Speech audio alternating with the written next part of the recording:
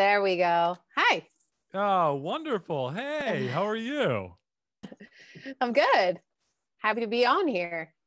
Oh, I am pleased as punch to have you. I'm I I'm also delighted, but I'm slightly comforted by the organization in your room, I don't know if it's a throw, how it's neatly folded above the Black main and white. bed. Mm-hmm. Yes. Do you see the dino pillow? Oh, I do. Okay, that's how I know it's not a virtual background. That's a real Tara Erickson background. It's a real Tara Erickson move right there. Dang it. I actually thought I was going to bring out a dino in honor of you, but I don't have any dinosaurs. Oh, God. What are you doing with your life?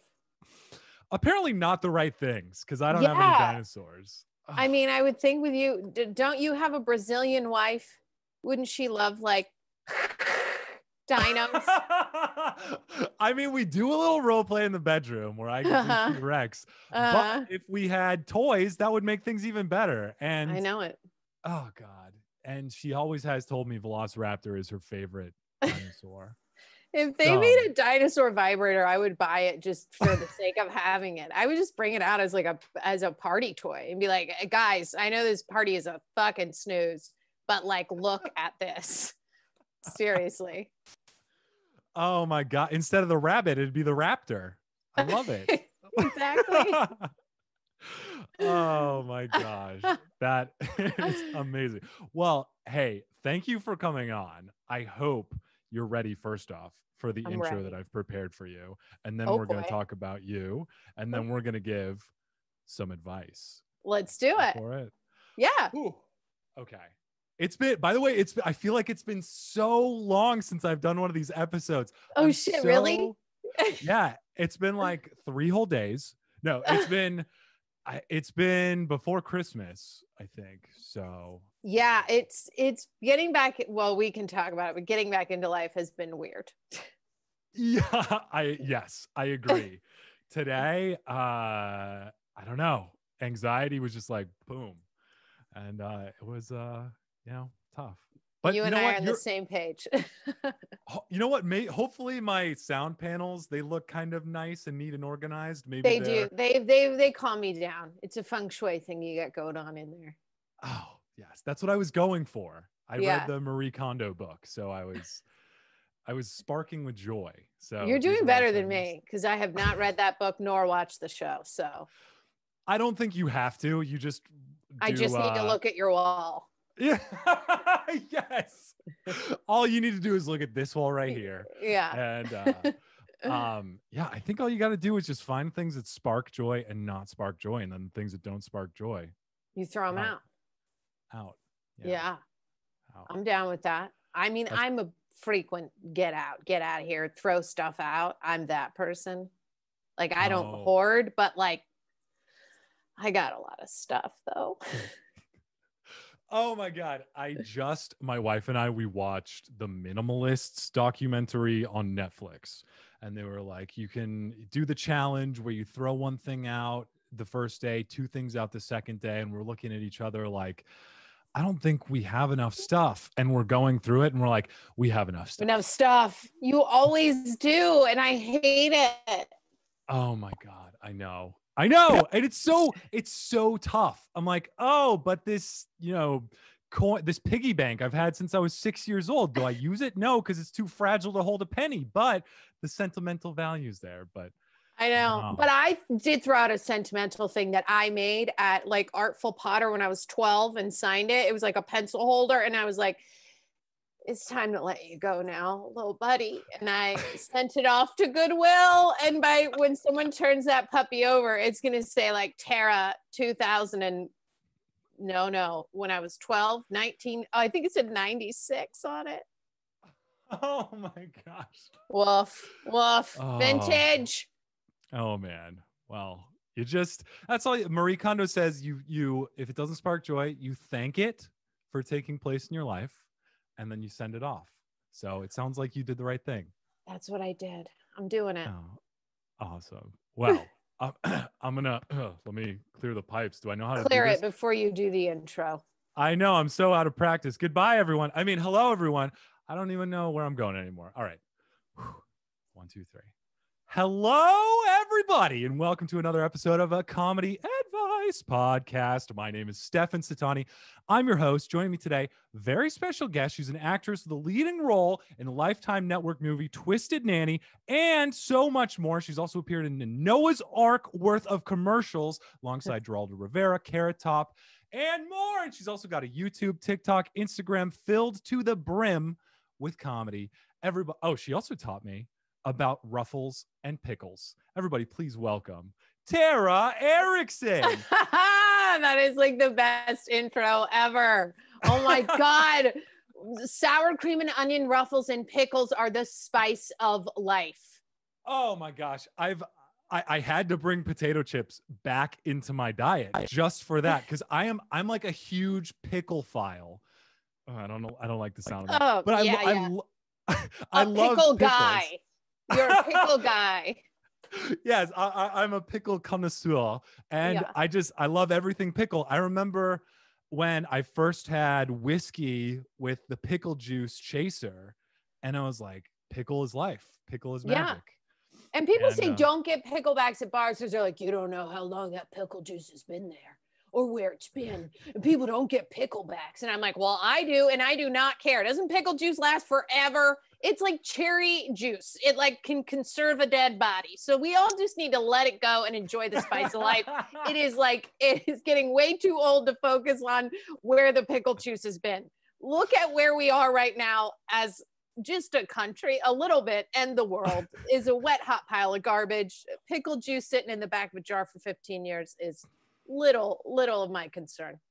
Truer words have never been said. Pickle juice, it's like an embalming fluid, like you said. It's who care? Are you a sommelier? Are you like, does this pickle juice come from the Tuscan region? No, who gives a shit? It's pickle juice. It's exactly to make your life better. It's probably going to make you live longer. I mean, instead of plastic surgery, the weekend could have just drank pickle juice and he would have been well preserved. I would agree, except I did drink a lot of pickle juice like 4 days ago. I don't know what got into me. I just kept slamming into this kosher dill plastic jar, which is so huge. And I'm like, it's so delicious.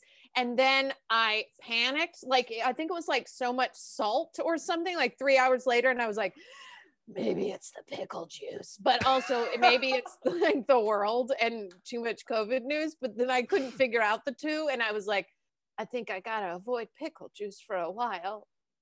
Oh my God. Can you imagine your doctor being like, Tara, you really gotta lay off. You've got a great diet, looking great, but you know, the pickle juice, you just gotta lay low on that for a little while. All right. I would hate him if he said that. I would hate myself if I had to say that, if I was a doctor giving that news. God, terrible. I love pickle juice. But I think, was that the video where you did the Amazon grocery unbagging and then you had the jar of pickle juice and you're like, there are no more pickles here. I just love the pickle juice. I just drank that juice. Seriously, you got to save it. I'm like, people who are not drinking their pickle juice and they love kosher dill pickles, I do not know what they're doing with their lives. They are missing out on just quite an opportunity. Oh, hell yeah. And I mean, if you lose out, if you can't get groceries, save your pickle juice. I'm sure that there's enough nutrients in there to keep you sustained for a long time. I've dipped some bread into pickle juice before, soaked it in there and ate it and just was like, pretend it's a sandwich. And it was just as good. I don't know why Gerber's hasn't capitalized on pickle juice baby food. I feel like that would just be all the growth hormones and nutrients that a baby would need to be able to grow nice and strong. It would be great if you were a real big fan of Wicked, because when you feed a baby too many carrots, they get real tan and orangey. But if you fed a kid too many pickles, if they got green, you could be like, it's Elphaba from Wicked. Which should be great. Or the Grinch, which may not be great, but I'm a fan of him. Oh, the Grinch. He turned out good. I think the Grinch is a great guy because maybe not before, but he was in a bad spot and then he was able to overcome all of that Christmas grumpiness and become a real non-humbugger. I feel like he was, a real good guy. And his heart grew 3 sizes that day. He became a real boy. That's very, very true. Oh, Grinch and Jim Carrey. I think that was one of the top trending movies on Netflix for Oh a yeah, it good should part of be. Christmas. I don't know why it got so many bad reviews in the beginning, but now it's like a cult classic. I've always loved it. Oh, same. My brothers and I, we used to quote it all the time. I still remember one of the lines where he's like, his answering machine is like, if you so much as utter one syllable, I'll hunt you down and gut you like a fish. Yes. Fax me, press the star key. Oh. Ah! Steven, you've been hiding this Grinch voice away. What is wrong with you? You need to go out and be the Grinch every freaking Christmas. Oh my God. You know what? If I have kids, no Santa, Grinch. Grinch. It's a Grinchmas in Steven's house. And it should be. Oh my God. And your Brazilian wife could play what's her nuts from the Grinch movie. God, I love her. No, my God, no. No. Oh God, what is her name as an actress? She's so freaking good and it's escaping me. It happens every time. I'm like, what's her nuts from that one movie where they play maybe baseball and everyone's like, we don't know what you're talking about. And I'm like, oh, it's so clear in my brain. She plays like the sexy one who falls in love with Grinch at the end. Oh my God. I know exactly who you're talking about. Your wife could play her. She's so good. I love her so much. Oh my God. She's one of my favorite finger. She's so I have her face. Dolly Parton film this year. See? Oh my God. It'll come to me. Or maybe you. Man. But she's great. People will know who we're talking. They're yelling at us right now through the speakers. Yeah, you know what? If you guys know who it is, tell us. We can't hear you right now because it's not live, but eventually we will know. And maybe in post, I'll just bleep it out. So then we'll be like, oh yeah, it was Joan Rivers or whoever the heck it was. So yes, there we go. I think her first name is Catherine. God, it's going to come to me, Steven. It'll come. Mm-hmm. Well, I wanted to talk, we're going to give some advice, but first I wanted to talk a little about you, Tara Erickson. By the way, your name is like the perfect roller coaster of consonant to vowel to consonant to vowel. I was saying it and I was like, Tara Erickson, right? I feel that way too, but I think that's why a lot of doctors will look at my name and they'll just go Erica. They'll just like say Erica. Like I get that all the time. And I'm like, Tara Erickson. And they're like, oh yeah, Tara. It's like, they see my name as like one full word. It's so weird. It doesn't happen all the time, but I do agree that my name has some soliloquy. It does. And you know what? Shame on those doctors and people for jumping straight to the Erica, because there's power in Tara. And it flows together like Sinbad, maybe just like a one-worded Tara Erickson. But the Tara needs to be there. It's powerful. For sure, 100%. I'm a powerful woman, Stephen. What can I say? Oh, by the way, it's Stefan. Oh my God, Stefan, duh. I hear your name all the time on the podcast. And I'm reading your name and I'm like, I see Stephen. Satani. And I'm like, yes, it's Stefan. You nailed the last name, by the way. That is so crazy that I'm like, I listen. That's bonkers. Yeah. Okay. Welcome to my life. It's okay. My parents sabotaged everyone because they spelled it just like Steven, but then they tried to give the syllables panache like Stefan. So yeah, that last D needs to be an A, Stefan. I know. I'm working on it. We're working on the legal papers and everything. Maybe I should just go by Satani. I love Satani. I was literally just going to say, I'm going to call you Satani. That's the coolest freaking name. Like Skip, because I look at your little box and it has your name right there. And I will forever be like Steven, even though I've heard it a different way. It's, if you call me Satani, I would love it because I cherished the last name calling in high school, but I was never cool enough to earn it.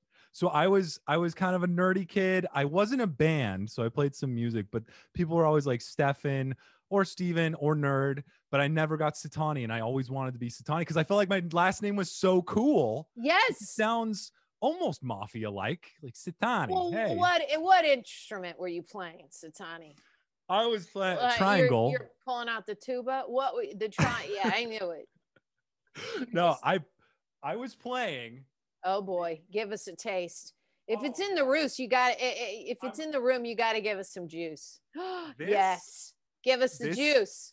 Do you want some pickle juice? Yes, Satani, you've got a ding ding in the mic. Show us your skills. He's not going to do it. He's setting it down. Oh, it fell. Actually fell. I think I broke it. You know, please say no. This is what happens when I play around with pickle juice. It stings if you don't get it in the right place. That was my guitar. I saved up all my money at lifeguard school. No, lifeguard place, the pool. I was a lifeguard. Yeah. Yeah. And I saved up all my money in the summer and I bought my little my Gibson Les Paul Studio, and I played my little teenage heart out. It was 3 sizes too small, and then it just swelled up with music and teenage angst, and I think it was emo. I was pretty emo at that time. Yeah. But that's what it was. But it wasn't enough to earn the title of Satani. So No. Did you still have your hair as long as you have it now, Satani?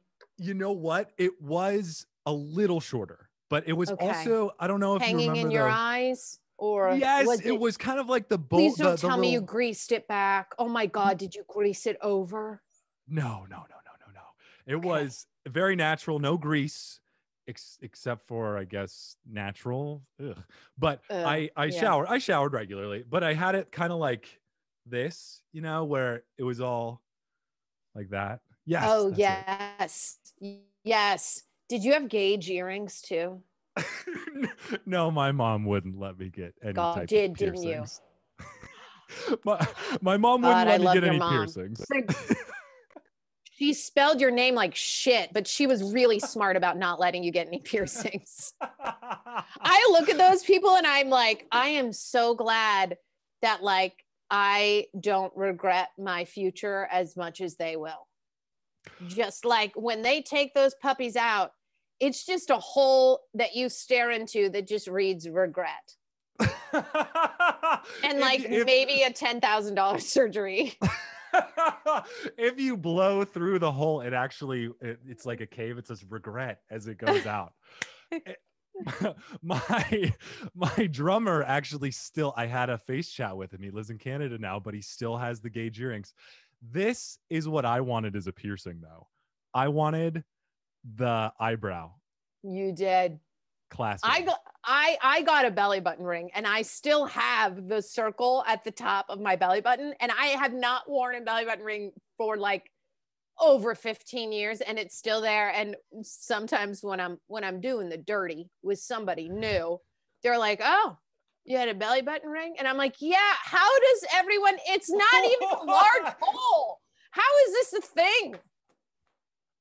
This was the early 90s. How do you even know what that is? I could be deformed, but they all know. They're just like, belly button ring. It's the tiniest, it's like an ear, it's the tiniest hole, and everybody just knows. They're like, oh.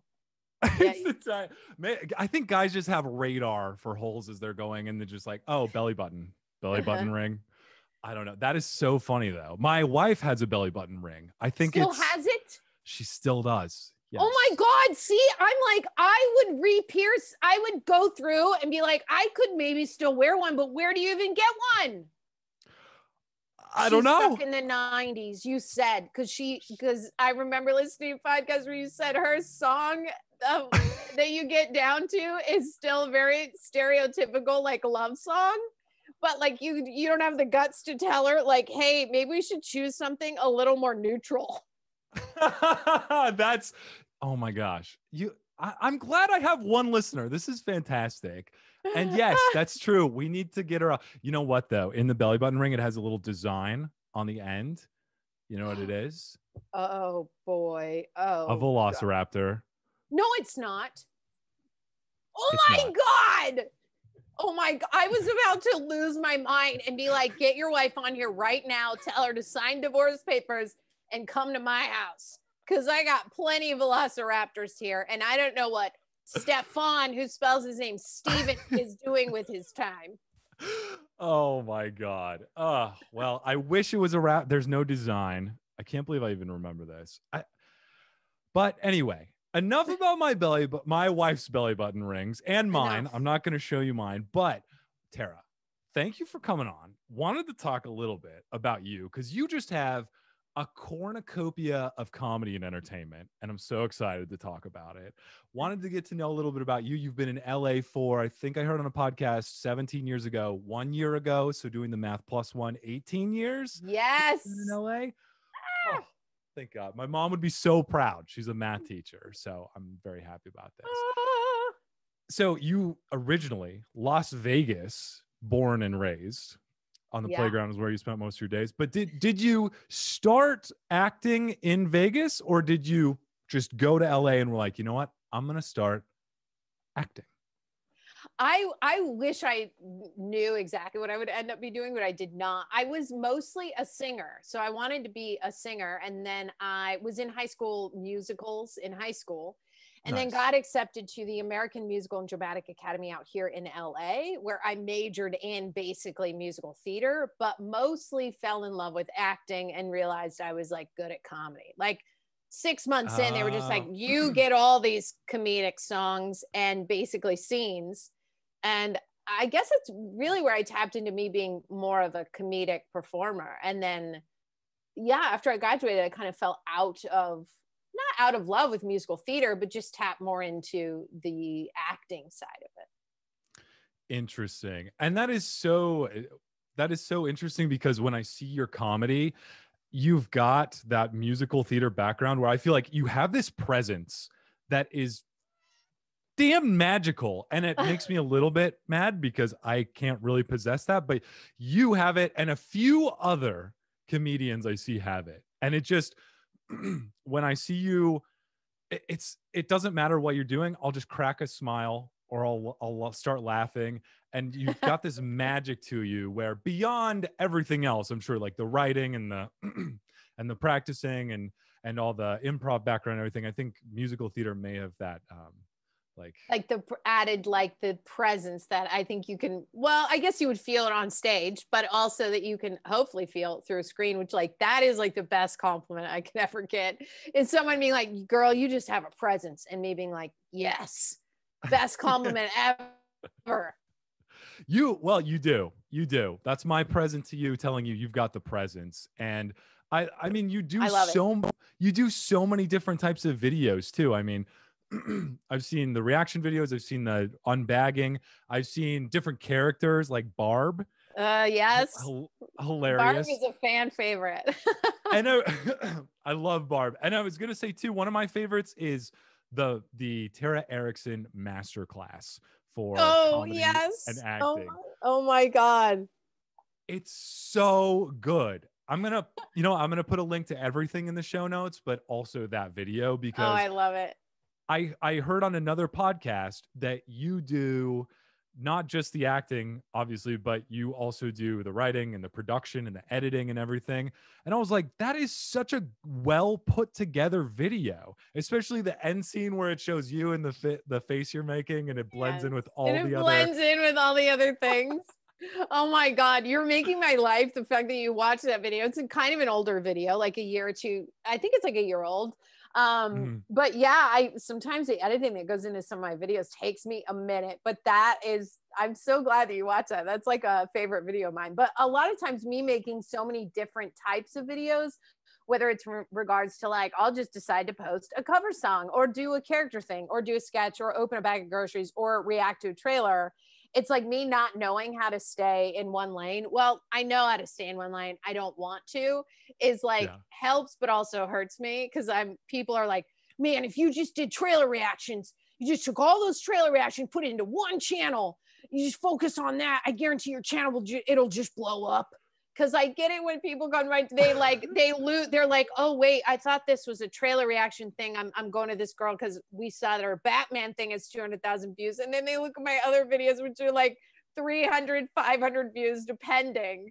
It all depends. My audience is so mixed up and jumbled. I still love it the way that it is. I'll never change it, but it hurts and helps me being such like a mixed bag of candy.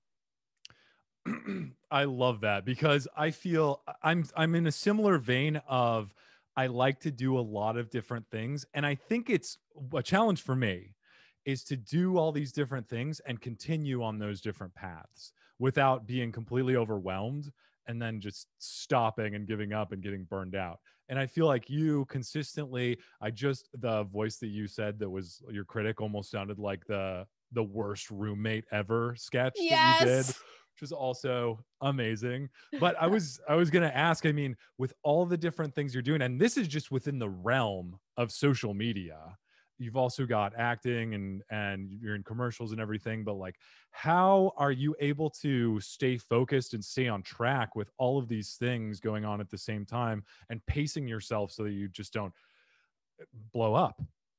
Yeah, I mean, honestly, the past 4 days, I did blow up. Like I had, I think, an anxiety attack in coming back to LA because I was gone for a little while over the holidays in Utah, like by myself with just a friend to get out of the LA. But it was like anxiety hit me, and I had to I convinced the doctor to give me an EKG, and I was like, and he's like, "You're fine."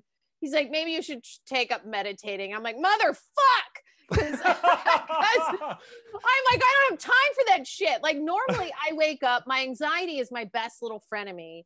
It kind of gets me up, gets me going. And I use a bullet journal specifically to answer your question.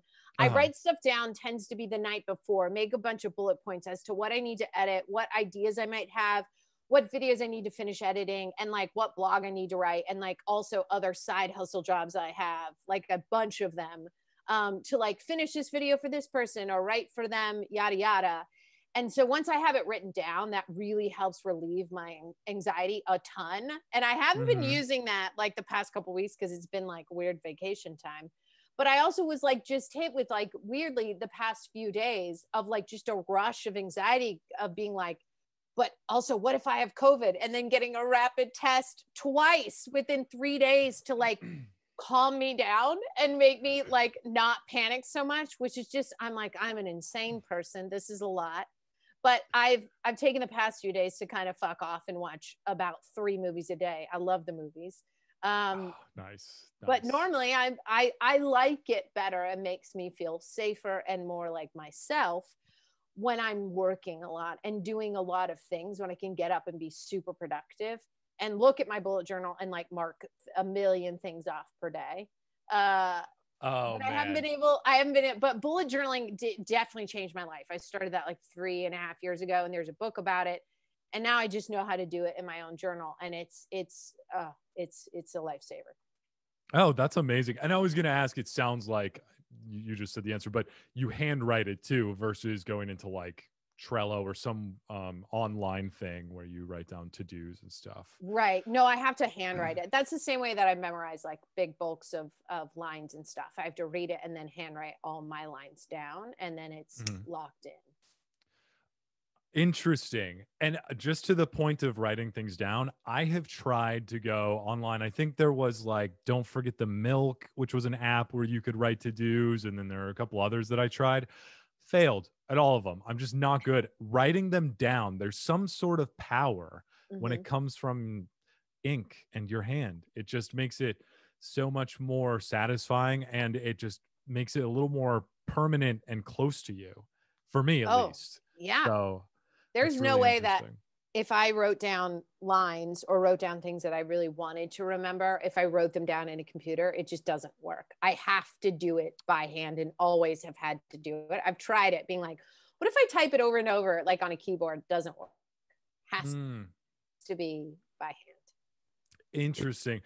And then going to the point of memorizing lines, I actually was going to ask about that because I had heard on another interview with you that you were the lead role on Twisted Nanny, Lifetime Movie Network, and which is awesome. And it was a serious role. Saw quite a bit of crying, which I hope you're okay. But also, no, the acting was phenomenal, and I was like, "Holy shit, this is really good!" And I had just finished going on watching all of your comedy stuff, and then I see this, and I was like, "Wow, this person is amazing." Satani approves. God. Thank you, Satani. That's like, that means a lot. No, it's fantastic. And I was going to ask because you had said you got the role, you were going to be the lead, you were going in, and then I think to filming that day or the night before, you had got the lines. And they were Yeah. like, "Yep, here's 9 pages or something for you to memorize." And I was 12 pages, Satani. That's 3 pages more. And yes, it was 8 p.m. and I needed to be on set at 8 a.m. Oh my God. So how did you memorize them? Was it the writing down technique? And Yeah. then Yeah, I wow. was reading it once, and then I just go to each and every line, write down only my lines, and then reading it again, and then writing it again. And then in the morning, I set my alarm to wake up a little bit earlier and then write them down one more time. And then also one last thing that I do is I do a voice memo in my phone that just reads the other actors' lines with time in between that I would respond to my lines, and that helps me out a lot. So Oh, that I'm now learning their cues and not just my lines. oh, that's really smart. I like that. And That's that really helps me smart. out a ton. Damn. And it's so cool too, because like I was saying earlier, there was not just, and obviously any acting, you have to put feeling and emotion into it. But I think on the first day, there was crying involved and Yes. emotion. And it's just amazing to know the backstory of like, yeah, I got those lines 12 hours before. Nailed it. Because the reviews were all great. The movie was great. It was, you did good. You did good, kid. Yeah, thank you so much. We were really thrown into the ringer that day one. I was like, wait, I'm sorry, we're doing this scene on today? Oh, okay. Sure. Shit.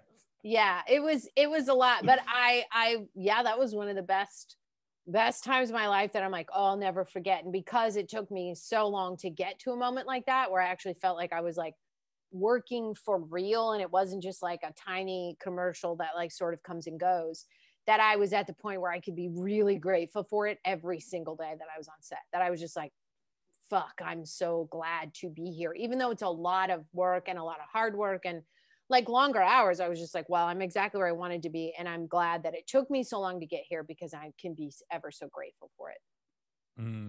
Wow. And I was going to say too, the filming was about 2 weeks, right? Mm-hmm. Yeah.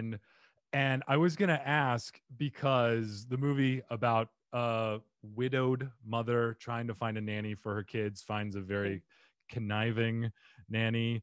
And it's kind of dark. And I was going to ask, does that start to get to you and just really drill into your soul after a week, 2 weeks? Because that's just a lot of concentration on being this character that's frazzled and stressed and worried for their kids. Yeah, luckily I'm always frazzled and stressed. So it's just like a part of me that I go, oh, great. And now my kids are being taken away from me. And action. It's funny. There's like so many parts of being an actor and being a comedian, which I'm sure, you know, even on this podcast, plenty of comedians have shared like sort of like dark depths of your soul that you have to get into just from being a tiny child and recognizing comedy and becoming just funny naturally because of certain things that happened to you in your life. It wasn't because everything was like bright and great and a bunch of rainbows around you. It tends to come from a little bit of pain, a little bit of fear, a little bit of like a conjunction of things that people may look at and go, oh, that's tough. But you're like, no, this tough jar of candy gave me like the ability to see things in a very comedic way, which is great. And I think that's why when I see a lot of comedians in you know, just a standard drama, they do quite a phenomenal job, and they're really, really like subtle and so believable that I'm just like, oh, they're so good. Yeah, that makes me happy that you believed me. I mean, my main thing as an actor, I'm like, I just want people to believe what I do and be like, I believed every part of that, and that makes me super happy. Oh, for sure. And on all of your reels, I so many different characters, and I thought you were great in all of them. But it's funny that you noted that too about comedic or comedians doing a good job in dramatic roles. I remember an interview with Vince Gilligan, who was the writer / creator of Breaking Bad, and how he was talking about Bill Burr playing a role, and I thought he did a great job, and he was saying that comedians make some of the best dramatic actors. because of exactly like you said, they're just able, they've tapped into dark places. Maybe they've made light out of them in their jokes and their stand-up and stuff, but like they're able to really get in touch with those feelings and access them fast and do a really good job. And so Yeah. that's what I thought when I saw you. I was like, wow, you reminded me of Bill Burr, essentially. Oh my God. I love him. He was just on the new episode of The Mandalorian. And that's another clear vision of like, he is so good. There is like, he's so subtle. And he's like, and I remember at the end, he looks at the Mandalorian and says like, I think he says, thank you. Or one last line. It's like 3 words. And I was like, fuck yes, I believe it all. And there are even some characters in The Mandalorian that are really good actors. And I'm like, I don't know if I believe that part that they said or what they're going through. I don't know if I believe them 100%, but like Bill Burr did such a great job. I was so proud of him. And I was so happy. I mean, spoiler alert for people who haven't seen The Mandalorian, but in the first season. If they haven't, you're fucking way behind, man. Yeah, I don't shame. Care. Shame on you. Shame. Yes. Shame, Bell. And the first season was so good. And I thought, I think at first you think that Mando kills everybody that betrayed him, but then he leaves them all alive. And I was like, oh, are they going to bring Bill Burr back? Probably not. And then lo and behold, season 2, there he back. was. Stellar job, Mr. Burr. Yeah. So believable, like also so funny in the moments that he needed to be comedic, yet also just so grounded and so real. And I loved it. Yes. Amazing job, Bill Burr, but he's not the guest on this podcast. So kindly fuck off, Bill Burr. Yeah, fuck off. I reminded Satani of Bill Burr, but Bill Burr can go away because it's about me now. Tara Erickson. Exactly. Tara Erickson. So I was going to ask one last question, or maybe 2. I'm not sure yet. But before we get into the advice and self-help, etc. But yeah. I know the pandemic's been tough. You were just talking about some anxiety and a possible panic attack that just happened. How are you, and what's keeping you positive? Or what are you looking forward to the most once things get sunny and cheery and COVID free again? Yeah, I'm really looking forward to the most is just auditioning in person. And I never thought I would say that because, oh, fuck driving to Santa Monica. I hate it. But me being in a room with someone and like performing for someone who can see me physically in a room, I think will do me a lot of favors. I play a lot of mom roles, even though I am not a mom. I book that a lot commercially. And there's been so many commercials that have just passed me by where they're like, you need to shoot in your own home, needs to be like a nice kitchen or needs to look like a nice home. And my freaking apartment looks like a 14-year-old boy's wet dream. It's covered in dinosaurs and sharks and bright colored lockers. And like, it'll just never work in any commercial ever. And me trying to send in self-tapes is just an automatic failure. Honestly, me putting up like a tiny green screen, but there's like peeking out a dinosaur in the corner. It's no good for me. I need to get back in a room where they're like, she's great. She plays a young mom, believable. Like that would make me very happy. And I also think I might be slated, which crossing my fingers on this one, to do another Lifetime movie, which would be awesome. Hopefully in like later February with a very good friend. Her husband is a director, and I won't name any names or say anything so I don't like break the curse. Because we're not celebrating until we sign the contract. But yes. It would be great. I would get to play, a bit of a badass, which is awesome. Totally up my alley. That's a thing that I would love to do. And also I am shooting a short film called Age is a Killer with one of my very good friends, Erica Barden. If you guys look at my YouTube or Instagram or Twitter, you'll see her. She's all over. We do sketches together. She is a brilliant writer. She wrote I Forced Her. I was like, write a short film for us. Cause I was like, I was just in a 48-hour film festival. Okay. These people came up with a great script, shot it. It looks amazing. I was lucky enough to be like nominated for a best actor award for that, which is awesome. I was like, we need to be making this happen on our own because she's also a great actor and she's also a great writer and she wrote a thing, and hopefully we'll shoot that also in February or March. And that'll be tons of fun. Oh my God, that's amazing. And I'll be looking out for it. And I can't wait to see it. I think I saw her in one of your videos like 3 years ago. I don't Might even know be. if I'm pronouncing this right. I think you guys did a mukbang at Jollibee's. Oh, that's Amy Castle. Love her to Oh, death. Yeah, Amy Castle is like a foodie, and she also has her own YouTube channel. But yes, that Jollibee video is one of my very first like viral videos. People loved it when I went to Jollibee and ate food and commented about it. Love it. It's like so popular. People are like, when are you going to go back to Jollibee? You didn't put gravy on the rice. And also, you need to get the Jolly Burger and get it without cheese. And that shake that you got, you didn't mix it up. It has. You're supposed to mix those in. How many comments? Day Oh is my 3 years old. Every day being like, you didn't do this certain thing with the Jollibee food. You need to go back and fix it. It's crazy. Oh my God. Yeah. That is so funny. I actually left a comment on there too. I was like, you didn't mix the shake. You got to mix the shake. No, I'm kidding. I've never been to Jollibee's, so I don't know. I've heard about it. And I think we have 2 or 3 now in Phoenix, Yes. but I've heard, I looked at Google reviews. Don't look at the reviews. Okay. Satani, you gotta go. You take your wife, you take your brother, you take Ari. I don't know. Take your podcast. You go in the car. I'm turning East Coast, so you listen to me. You know what I mean? You gotta get in the fucking car. You go to Jollibee. You get that fucking chicken. They call it Jolly Joy, Chicken Joy for a reason. It brings you straight up joy. Forget about KFC. You like KFC? I like salty food too, like salty fried chicken. Can all fuck off, because I tell you, Jollibee, it's like the most moist, most like seasoned chicken I've ever had. I love it. You gotta go. You gotta do it. Get the shake. Get all the things. But you gotta put aside like $100 to do the thing, to do the juice. Oh my God. Because you're gonna get so many things. But honestly, one time I went, I got like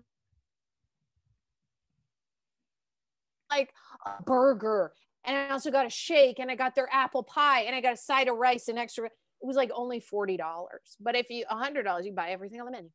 Holy shit. You know what? I'm starting to think that the only reason Jollibee's is around is because people go there and film themselves eating it, and they buy the whole menu, and then that keeps them in business. And then the other ones, they just try and prove them wrong to say, oh, you got to stir the shake. And so then they film themselves doing it. And then there's a rebuttal. I don't know. But you know what? I'll try it. Good. Try it. Good. What specific, I will dedicate an item to you. What is something that I need to try? It's so exciting. Oh my God. Satani. What an honor. Okay. I'm just going to say, you just got to get the Chicken Joy like meal, and you got to get mashed potatoes with gravy. And yeah, why did you do the lip thing? You don't like fried chicken? You don't like mashed? What do you eat? Are you a vegan? No. Well, you are. Heavens no. Heavens no. You're a vegetarian? No. I eat all the meats. It's just mashed potatoes.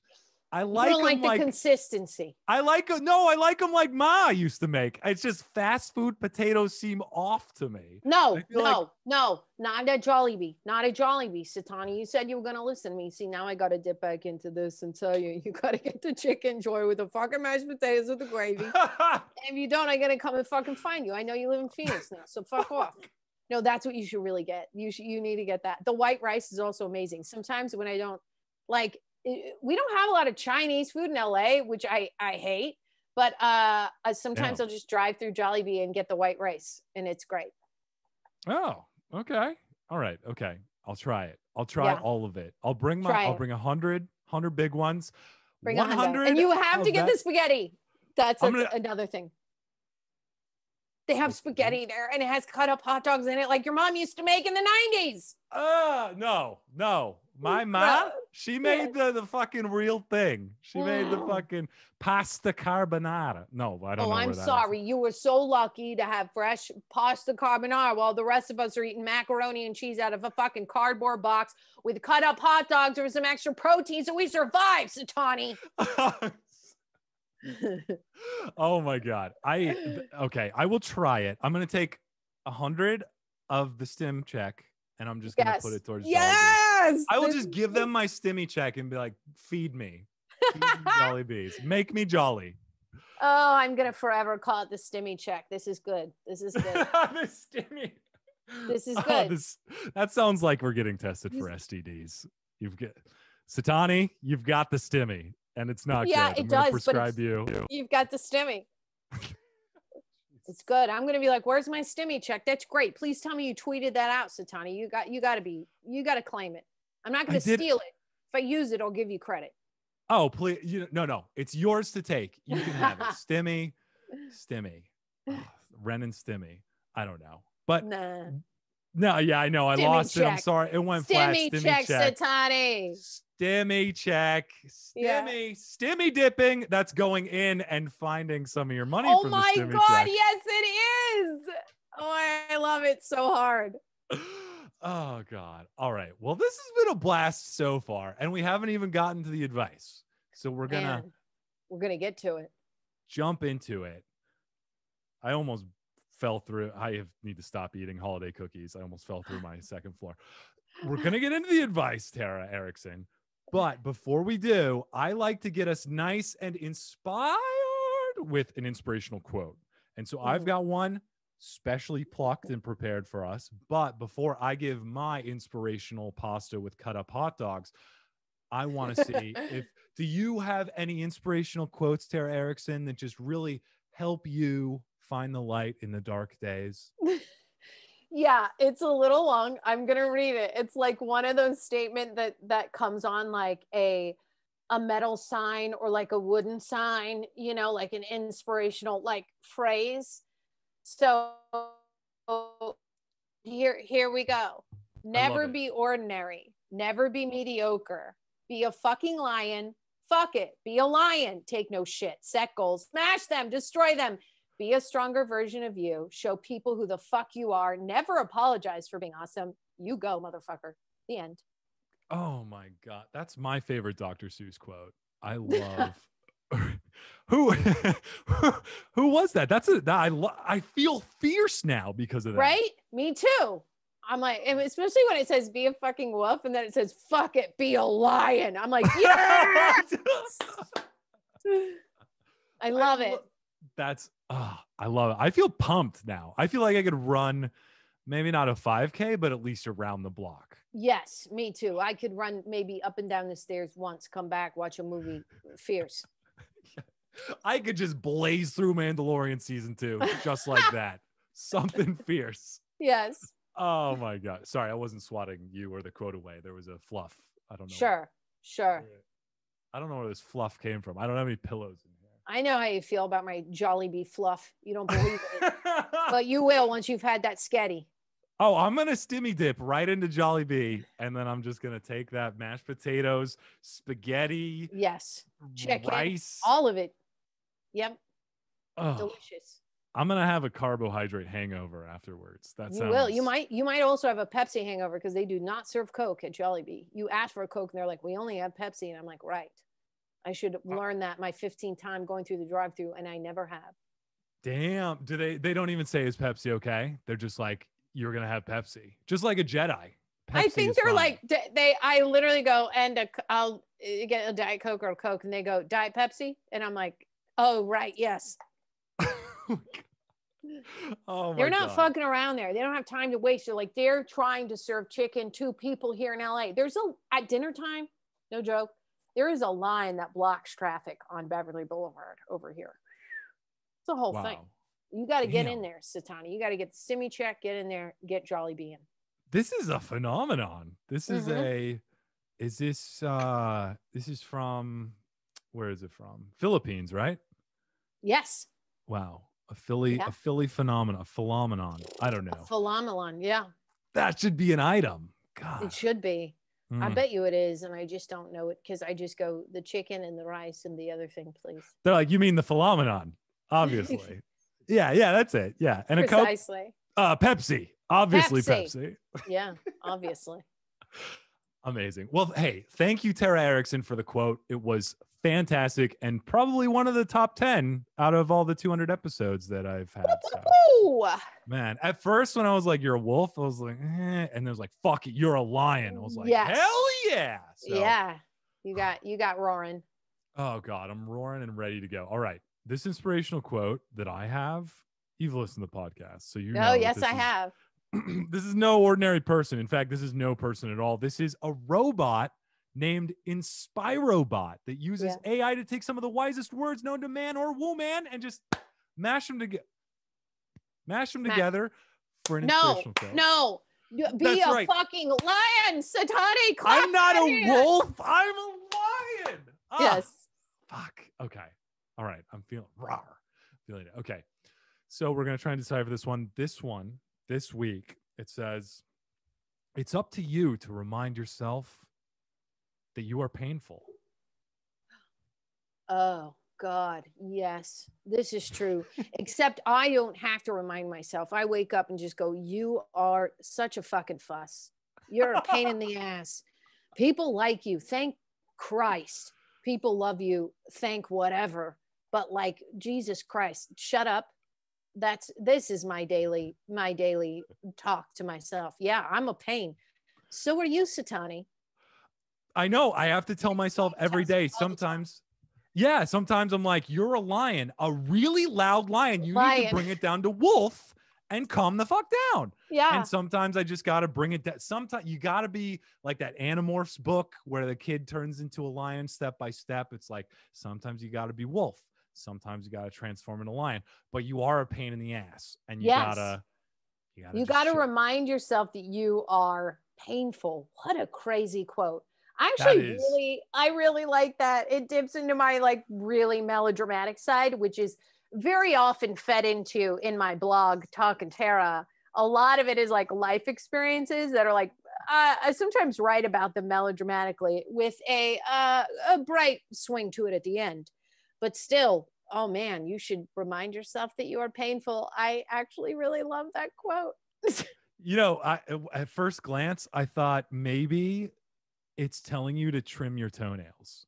Because sometimes mine might get just a little long. I'll be snuggling with the wife. Mm-hmm. We'll be just in a cuddle puddle of ecstasy. Mm-hmm. And then my foot will just try to gently caress her. Scrape, toenails too long. What an amateur move, Satani. She's Brazilian and you're not cutting your toenails. You have learned nothing, my friend. That's probably the grossest detail I've ever shared on this podcast. It's so bad. I think that's happened to me when I was also in a cuddle puddle with a guy, like an ex, and I was like, dude, you need to cut your toenails. Like, what is happening? What's going on down there? I feel like this should turn into a public service announcement. Guys, do a nail check. Remind yourself. Trim your pubes. Correct. They don't need to all be gone, but a little trim. Come on. Yes, a little upkeep. You don't want it like a fucking Louisiana thicket. You want a nice garden with a picket fence. That's what you want. Thank you. Well, good. Thank you, Inspirobot, for that wonderful quote. I feel inspired. Rar. Now, we're going to move on to some questions. Let's do it. This first question, it's found by our fan, Jackie. Thank you, Jackie. And she found it on Reddit. It says, visible tattoos in a funeral industry? This might seem very random, but would you say tattoos being in a funeral service operative will be acceptable? Basically, I have one full sleeve, one partial sleeve, both thumbs tattooed, and all fingers tattooed on my right hand. I've always wanted to work in the funeral industry to help people at a great time of need, but I went on to have my little girl. She is now 4. I feel ready to get back to work, and I really wanted to peruse a career in the funeral industry, but now I feel like I do not have a chance because of my tattoos. So any help will really be appreciated. X. Oh my God. Fuck that girl. Your tattoos remind everybody of pure regret. I'm sure there's a few on your arm that you are like, this was a mistake. Even if you love all of them, most people are going to be looking at them and go, well, thank God I didn't get that tattoo. And what it's going to do is going to send them out of that room running and screaming, going, thank God I'm alive. And I didn't get a terrible tattoo when I was 18. And now I got to go fucking live life. You are inspiring people left and right with those tattoos. Every tattoo has a story. Honestly, people have tattoos. They really do. Every tattoo has a story. And you're probably going to be the spice of life at those funeral after parties. Those are a thing, right? After parties, they hang in the parlor, and you still have to be there and be like, yeah, I take the body away soon, but not until you're done. Do you want to see my sweet tats first? And they're like, exactly. No, we they don't. Some of them are going to be really sad though, and go like, yeah, tell me the story about that one. Is it about your long lost love? And she's like, no, fuck, it's that one time I got drunk in New Orleans. Best time of my life. Had a one night stand. Haven't forgotten him since. And they're going to, again, go running out of that funeral parlor, no longer gripped with sadness, but with pure, just vibrance to live. That's right. Relief that they don't have stinky ink like you do. So yeah. I think that is probably the case. Or maybe there will be people that you can share your misery with. And you guys, if there's another person with a sleeve of tats, then you can be like, hey, I'll show you my sleeve if you show me your sleeve. And then you can swap tat stories. Yes. And you should. Tattletales. Tattletales is good, Satani. Also, if she added in, it's not good, but also if she added in pictures of famous people, because for some odd ass reason, people respect famous people more, added that to the end of her resume, right? Her resume is there, and then people get to a picture and they're like, oh my God, Meryl Streep has a tattoo on her lower back. Wow. And then, she's like, yeah, you see my tattoo? No big deal. Meryl Streep has some. And then, I don't know, maybe that could work in the back end of her resume. I like that. That is a good thing to do. I think you could also could you cover them up with, if your sleeve, you've got with the glove, right-hand glove, you could pull a Michael Jackson. I'm here to take the body now. Just moonwalk the casket out. But you could cover up them tats, and you could conceal your zeal. Yeah. And I don't know why I'm trying to rhyme. Donnie comes in with the simplest fucking solve, which is just wear a long sleeve shirt and some rings to cover them up. Also, there's a lot of tattoo makeup out there. Actors every day are covered, like have full sleeves, and they have to, all they do is wear a long sleeve shirt in every commercial they're in. And if there's any on their hands, they just cover them up with makeup. Not that she'd want to do that. Like, girl, I want you to live your full life in the funeral parlor, but also, Satani is right. You probably have to wear long sleeves in a funeral parlor anyway, right? Oh, that's true. Yeah, you'll probably have to wear a suit. So the only things that'll be showing are your fingers. And if you wear a leather glove, then I think she's not a serial murderer, Satani. She hasn't sent the people to their grave there. She's there to just welcome them into the next chapter, hopefully without a leather glove, and just get into being a ring person. Maybe a Mickey Mouse glove? Would that be more? That'll do. I'm a Disney fan. Welcome to the wake. And that's terrifying. I changed my mind. Right this way. Oh, God, that's scary. Yeah, maybe that's different character. Maybe go Goofy, go Horse. So if you're not going to do that, then I think you could just wear them. You'll cover the long sleeves with your long sleeve attire. Mm-hmm. The hands you might have to show, as long as they're not dumb tattoos, I think you'll be fine. Yeah, as long as it doesn't spell like fuck with F-U-C-K across each finger, I think you'll be fine. But then again, I don't know. People probably need to fuck after a funeral to like relieve the sadness and stress. Isn't that what people do when they're sad? I don't know. We have... So spell fuck and then question mark on the thumb. Yes. So you're like, fuck. And they're all she needs to do is add a question mark. And then they can pound it if they want yes. And then no pound. Yeah. No pounding if they don't want it. That's right. Yeah. All right. Well, I feel like we've solved all of her problems. Yes, I feel like it. We've definitely helped this person. So moving on, got a new segment here. This one is called Positive Spin. And Tara Erickson, I've added this one because there are so many times when problems come our way where we start to think of the negative. Oh no, I don't have any pickles. Oh no, I have never been to Pollywags, or I forgot what the Polynesian place is called. Jollibee. Jollibee. And so you start to think of these negatives, but instead, if you start to think of positives, you're training your mind to overcome obstacles more quickly. So what I've done is I've created negative scenarios, and then you, Terry Erickson, are going to help me find positive spins on these negative things. Oh my God, I love it. Barb might have to come in. The voice of Barb sounds like, "Hey everybody, it's me, Barb." And Barb she always has a really positive outlook on life. So we might have to tap into Barb because her brain works in different ways. Even though she is me, seriously, I'm like, yeah, isn't Barb so positive? I talk about her like she's a different person. So let's get into it. We'll see what I say and maybe what Barb says. I love Barb, by the way. She's the best. She's such a good character. This is a very random question going back to, you were saying that you play moms sometimes. Mm-hmm. I have never thought about this, but do you, I know in recent months you've had the bangs, and then I saw some reels where it was more to the side or even parted. Do you, if you're going for a mom role, are they looking for a specific hairstyle, or does any hairstyle go? I mean, I just have to go in like with bangs in my hair because that's how my headshots are. And also, I mean, sometimes I'll swipe my bangs, but I think that like the bangs look doesn't necessarily help me in the mom factor. A lot of moms that I see or roles that I see that are booking, like bangs is such a specific look with long hair.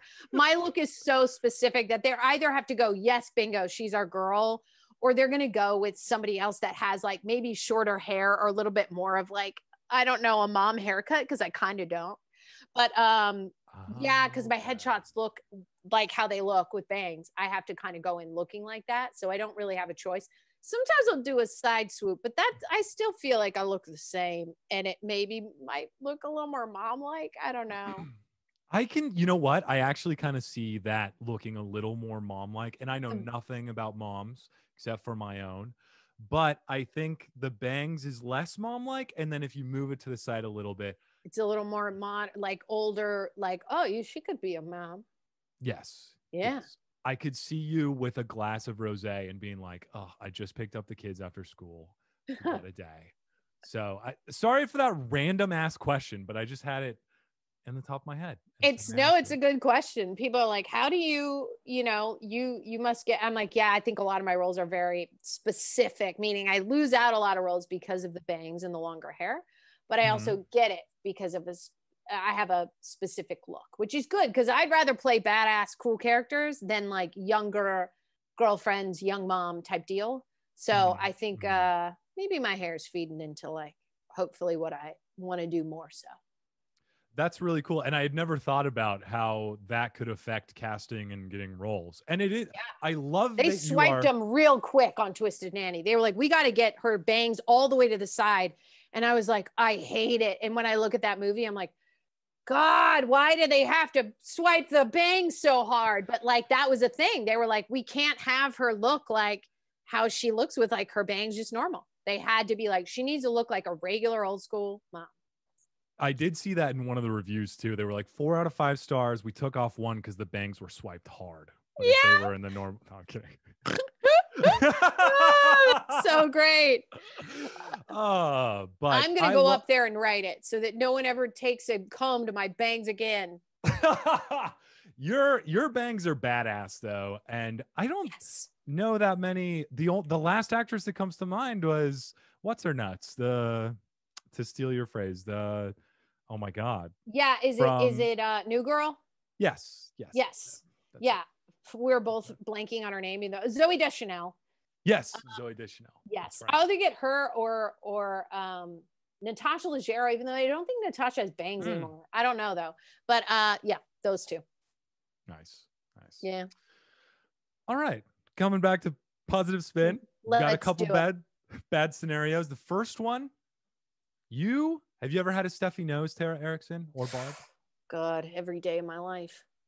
Oh shit, because this was going to be you have a stuffy nose for every day of your life. Oh shit. Okay, well, neti pot is great. Don't use it every day though, because there was one time I went and the doctor was like, I think you're using neti pot a little too much. And I was like, oh shit, you're not supposed to do it every day. And he's like, sometimes that salt can get stuck up in there and give you an infection. And I was like, motherfuck. Oh shit. And he was like, Yeah. are you on the pickle juice again, Tara? We've got the neti pot, we've got the pickle juice. I'm always on the pickle juice, doctor. Move on. Yeah. Damn. I didn't know. I love neti pots though. They are cleansing. They're great. Oh my God, they're the best. Also, Dayquil, even when you're not sick, is so useful. So useful. Just clears you out, makes you feel good. Even if you don't need Tylenol, aspirin in your system, it still is like, all right, acetophenamine, I think is what we call it. Feeling good, getting me juiced up. Nice. It finds something to fix or optimize. It's like, oh, you got you got a sore throat, you got a sore shoulder. We're gonna fix that. Acetaminophen. There you go. Also, I would just say, I talk about a tear catcher that I tell people to do. You take tissues, you tape underneath when you go into a sad movie. It's what I tell my idiot army to do. It's called a tear catcher. I invented it, copyright Tara Erickson. But we could just also, it would work with a nose catcher, booger catcher, maybe we'd call it. You just have to shove the tissue up in there, tape it at the bottom for the postnasal leakage. It's going to obviously leak out around the tissue inside. Have it catch it, and just switch it every so often, maybe once a day, and honestly, if you don't like people, it's good to have a booger catcher on your face. They'll just probably steer clear. And using a bright colored duct tape to also tape it on there, kind of a cool look if you're badass. Not cool look, but also people are like, we don't know what's going on there, so let's steer clear. And it's like, yeah, thank God. That's right. God, I'd rather hang out with the chick with tattoos over here. Yeah, at the funeral. Yeah, at the funeral industry. I didn't know there was a whole industry involved. Me neither, but 6 Feet Under was a big hit for a reason, I guess. Oh, that's right. Oh my gosh, man. Well, I love that. I also love the booger catcher. I was thinking of other names for it, a snot stop or a nose rain drain. Snot stopper is good. Oh, wait, what was the second thing you just said? The nose rain drain, because your nose rain gets drained. Oh, Satani, this is good, except we're not draining it. You're draining it with the neti pot, but we're catching it. That's right. A snot stop, I think. Snot stopper. Okay. There we go. Good. Oh, all right. Well, okay. This next scenario, you're very positive. You always whistle when you breathe out of your nose. So you have the option of mouth breathing, or you have the option of whenever you breathe out of your nose. God, you know what? I'm a person who sighs a lot, and there's nothing wrong. I'm just like, but now that means if I sigh, I can't breathe in through my nose. No, it does, because I can still breathe in through my nose, sigh out of my mouth. So I don't know. You just become a deep sigher. Sighing is good. It's a stress reliever. God, you can never breathe out of your nose. A mouth breather. And man, you really got to brush your teeth a lot. There's a lot of issues involved, Satani. There's a lot of lefts and rights and alleyways that we might have to explore. I don't know. There are a lot of canals that we really might have to go down. I'm going to go with mouth breather. Forget about it. Because if I'm not able to whistle a tune out of my nose, we're not allowed to exist. Can't do it. That's fair. And then the last scenario is you can only communicate through whistles. You can't talk anymore. If it's just, so that would make this podcast very interesting. Yeah. So only the humpback whales would listen in that case. There is quite an audience there. Yeah. I do love a humpback whale sing-song conversation. You know what I mean? I could just tap into, I don't know, get back into scuba diving and just live down there for a while. I don't know. Man. I'm from Arizona, so I barely even know what one looks like. We just have sand and cacti. Salamanders. Yeah, and cacti here. Saguaros. Sad lives. Yeah, it's very, very sandy, very dry, but very sad. Very sad. But humpbacks sound very cool. And if we could communicate with them, that might be pretty sweet. That might be pretty good. They're the gentle giant of the sea. Well, that's the blue whale, isn't it? God. Again, Arizona. Now we just need to cancel me. I have no idea. All I know is that tuna is the chicken of the sea. I love how we nominate things like the sea just isn't good enough. And so they're like, oh, well, it's like the chicken of the sea. Because if it's just a tuna, you're like, gross. But humpback whales. Also, humpback is it almost sounds like a Fergie song. Yeah, So it I does, don't know. which is, I think, why they're so popular, honestly. Because, I mean, Fergie's, her keys definitely reach the seas. That was a rhyme. You're welcome. Oh! And Tara Erickson. the humpback whales, they're hearing the rhymes. They're hearing it down there. And they're going, oh, who is that? Ha ha. And then they're like, it's Fergie. And now they're big fans. And it's a whole thing down there. It does take a while. So when she sings in 2008, they hear it in 2000 and late. So it does.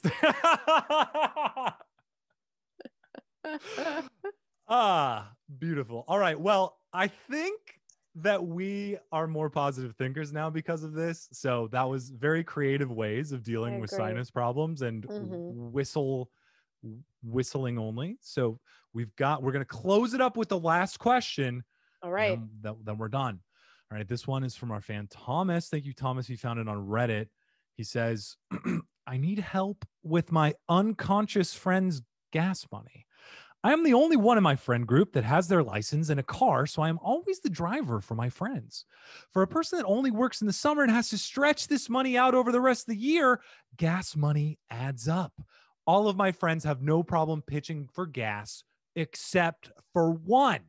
Out of all my friends, this is the one that seems he's always asking, can we go for a ride? On these rides, he mooches my Nick and my gas. And don't get me started when he asks me to get the food. Is there any advice you can give to help me slap my friend back into reality that owning a car ain't cheap? Oh my God. Okay, so Barb has advice. Barb is going to say, you still have to be a good friend. So what you can do, I don't know what he meant by Nicks. I feel like he meant snacks. So you got to go over there with very low gas and you drive by and you go, hi guys, I know you wanted to go for a ride, but man, I don't have any gas money. I'm running out of gas fast. And then you're like, but I know you guys normally eat my snacks too, along with my gas, wink, wink. And then go, but so I'm just going to leave you with the snacks for today. And oh man, I guess you guys should say a prayer and hope I make it home. And then you throw the snacks out the window. And then they're like, what the fuck? And they're like, we had plans to go to Disneyland. And you're just like, sorry, only enough gas to hopefully make it home. Let's hope I don't die in the street corner, pumped up with heroin. Oh God. And you slowly roll away in neutral. And then hopefully they're like, man, maybe we should like come up with a gas fund. Fuck those friends. Also, why don't they also have a vehicle? Are they just like total like loser fest who haven't gotten their driver's license yet? Please don't tell me this is a bunch of 30-year-olds. That's true. He didn't mention his age, so he could be 30 to 50 years old and the friends are just licenseless. You got to get new friends, buddy. Oh, they got to, I mean, there's bikes. Those are a thing. Anybody ever watch E.T.? Those kids are riding around all around, getting places quick on bikes. That's right. Stranger Things as well. Man, they were cruising around that time. Carousing. You got to get a bike, or you just got to pack it with snacks, the good snacks that they all like. You throw them out the window and you're like, that's our last time you're going to get any of those snacks unless we come up with a gas fund. Okay, see you then. I love Barb so much. She's so great, so positive, so sweet. She's like a lion. She is. She's the best. Oh, God. And I love her solution too. I feel like if you just take it to the extreme, the brink of death, yes, then I think your friends are going to realize your friend. There's only one. All the other friends are complying. They're like, hey, buddy, you can have some gas money. But that one friend mooching your, I don't know what Nick is. Nicotine? Nicks. Maybe. Oh, Nicks? Yeah. maybe. My Nick. Yeah. In that case, you just throw out one cigarette and you're like, that's the last of your Nicks until we can get some more gas, buddy. Oh no, no more nicks. Here, give him a nix on the nicks. Why? That's such a weird slang to me. I'm very caught up on it. Bro, I do not know what nix is either, but I think you're probably right in saying that it's probably nicotine, but I don't know. Maybe they just don't know how to smell snacks. I thought maybe they just forgot an S and also didn't know how to spell it. Oh, that is very true. Yes, that could be. They could have misspelled snacks. In my heart of hearts, I like to think that these kids have just completely come up with, although hopefully they're not smoking because nicotine would could hope be so. bad for you. But if they were, they're going to call it something badass. So if they die of nicks instead of nicks, man. Hook me up with some nicks. Can I get them Marlboro nicks? Nicks. Yeah. Woof. Yes. Don't pick up smoking. It makes you smell. Right. Exactly. Also, it kills you is the most important part, but also it's stinky. Yeah. And that's, I mean, really to everybody else, the most important thing. That's what I'm saying. If you got a stench, you can't hang out with the cool kids. You can't be a Satani. You can't even be a Stefan. You'll be a Steven. Yeah. Steven smoking them nicks. Or an Eric. Oh, or an Eric. Yeah, nobody wants to be an Eric. Woof. No. Well, it's a shame. Well, sir, or ma'am, I'm not sure who this is, but I feel like you've been advised. You've been advised. You've been advised. You've been self-help. You're welcome. Tara Erickson, and Barb, it's been such a pleasure to have you on this podcast as a guest. I feel like you're just a big ball of inspiration, not just on the questions, but learning about everything you do and being such a prolific Pauline and such a good. Where can people find you? What have you got going on? What have you got to plug? Let it rip. Yeah. Oh my God. I would love it if you guys would subscribe to my YouTube channel. It's youtube.com/Tara Erickson. That's TARAERICKSON. I also have a website, wherever you want to say it, thetaraerickson.com, THETARAERICKSON.com. And I also write a blog. It's called talkintara.com. It's about life, love, fun, loss. That's TALKIN, no G, TARA.com, talkintara.com. I write a blog. Yeah, I'm on Instagram all the time. I'm at Tara Erickson on there. I tweet a lot. I'm at the Tara Erickson on Twitter. I'm on TikTok as well as at Tara-Erickson. Just, you can Google me. A bunch of my stuff is on my stuff. You can look at my IMDb and all the stuff that I've done. Yes, Twisted Nanny is still playing on the Lifetime Movie Network, and you'll probably see my face on some commercials. I know I have an ad running right now on YouTube. I still haven't seen it. It's for a honey ad. Hopefully you'll enjoy it and laugh. It's a funny commercial. I hope to one day see it, but I haven't caught it yet. If you do, oh my God, guys, please screen record it for me. And yeah, come say hi, email me or direct message me on Instagram or Twitter, and follow me, and join my idiot army. Yes. Oh, that's amazing. And guess what, guys? If you're like, oh, I can't spell Erickson, it's going to be in the show notes. Don't worry. The beautiful melody that Tara Erickson put alongside it, talking, no G. Loved it. It was great. But it'll all be in the show notes too, so you can just click right there, follow her, DM, email, support in any way that you can. Awesome. Love it. All right, guys. Well, thank you so much. And this was so much fun. Thank you so much for having me. Oh, this was a blessing. I haven't done it in so long. I was nervous. I was like, am I going to be rusty?